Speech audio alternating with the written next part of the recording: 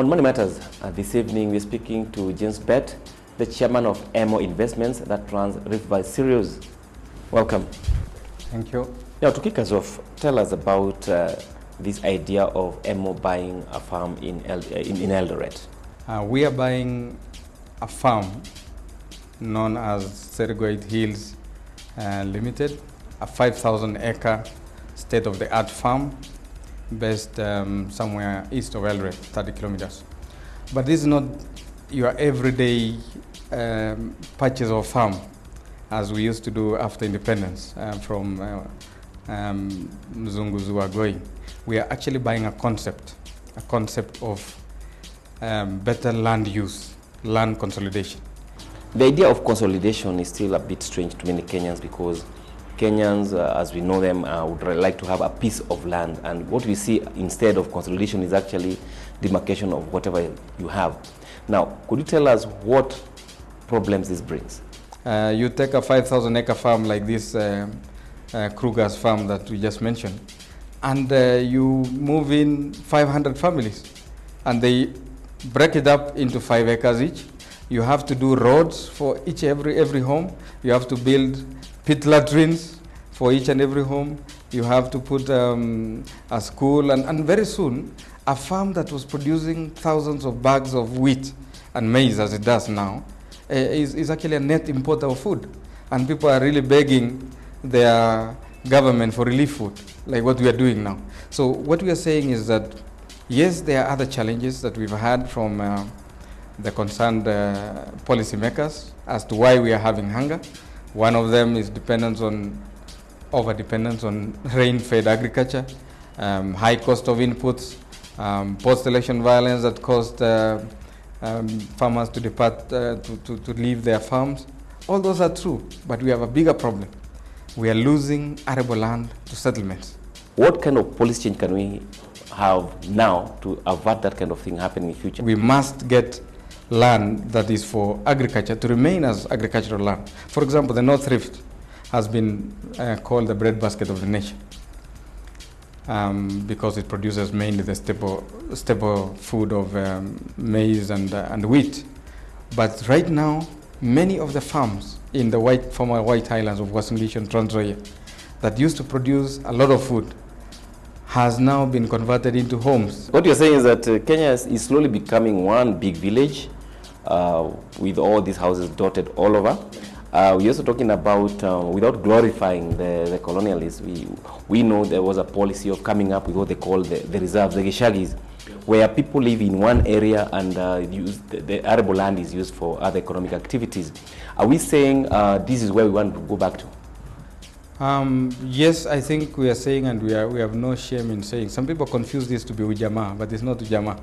And if anything, we've realized that a lot of Mwalimu Nyerere's policies may not have been far off the mark anyway, going by what we have seen in this country.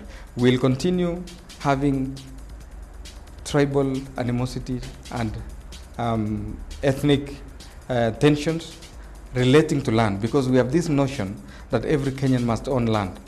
What we should be talking about is homeless Kenyans. The government should be struggling to provide homes for Kenyans. And how do you get to convince people that you don't need land to live? Because this happened in Singapore and Hong Kong and everywhere else, where there isn't much land, but probably the per capita income is much, much higher. 2 ways of convincing people. One is by force, using government. That was done in Germany after the Second World War, where people were told either you have a minimum acreage of this much in order to produce food for us, or you get out and go to town and we'll give you a flat in Berlin. And people had no choice. Now, we do not want to wait for that. The best other option is to get communities themselves to understand. You're saying the rural development is not well worked out. I think it is a good thing to say the founding fathers who came up with it. You remember the days of the district forecast for rural development, even when Mzee Kenyatta said, let's go back to the farm.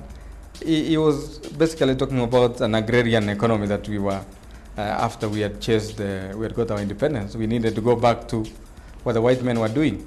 But I think the model of rural development needs to be relooked at. And how do you stop Kenyans from being so engrossed with this land idea? Because they have this thing about land that gets them to fight every other time, because they feel the land in itself it has a value even when it produces nothing. We have to get Kenyans to understand the value of land is in what it produces, not in its ownership. If you own land just to wait for you to die to be buried in, it has no value. In fact, there's a madman in a village near me who has 7 acres, but he goes around begging in the streets of the center. But when you tell him, why are you begging and you have 7 acres, why don't you go and sell it? He says, hey, where will I be buried? You see, he is mad. He is not utilizing the land, but he knows it is useful for only one thing, a cemetery. So I think if we need cemeteries, we better create cemeteries that you have a place to be buried in. That is different. Land, if you own it without utilizing it, it has no value. Let us plan how we live. Otherwise, the lack of planning that we have in Nairobi, Kibera, Korogocho, and the rest of the slums is now going rural. Because the people who used to depend on agriculture in order to buy decent building materials for a good house are no longer able to do it. Hernando de Soto, yeah, go ahead.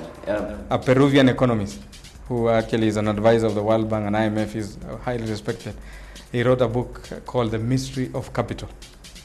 And he says, if I may quote him, that in the West or developed countries, a son who wishes to follow in the footsteps of his father as a farmer will buy out his less interested siblings and continue with his father's trade. Farmers in developing countries such as Kenya have no such option and must continuously subdivide their farms into smaller and smaller pieces until they are too small to farm economically, leaving them with 2 options, starving or stealing. Isn't that where we are heading as Kenya? Yeah, quite well said. Thank you so much.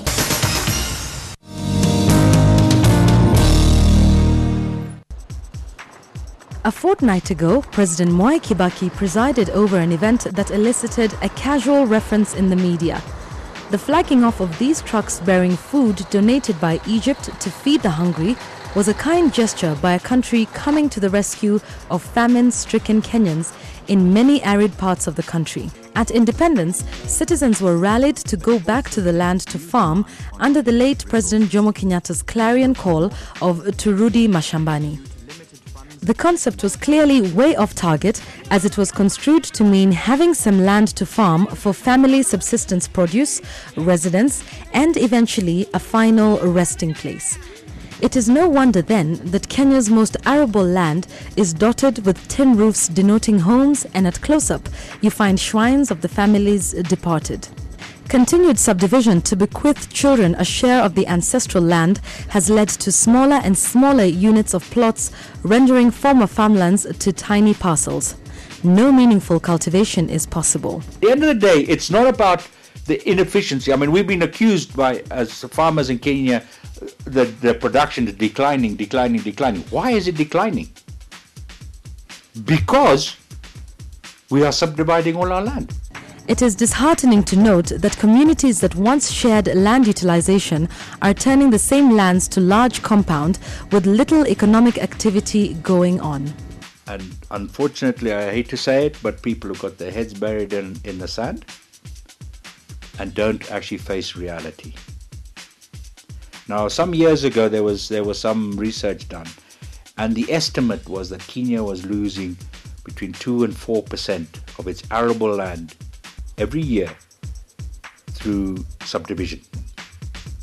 Uasin Gishu is one of the districts still with comparatively large parcels of land under individual ownership. But even here, the demarcation of land to economically unviable units is slowly creeping in. Nigeria produces so much of oil, and yet it's one of the most unstable countries. Why? Because the emphasis was not on agriculture.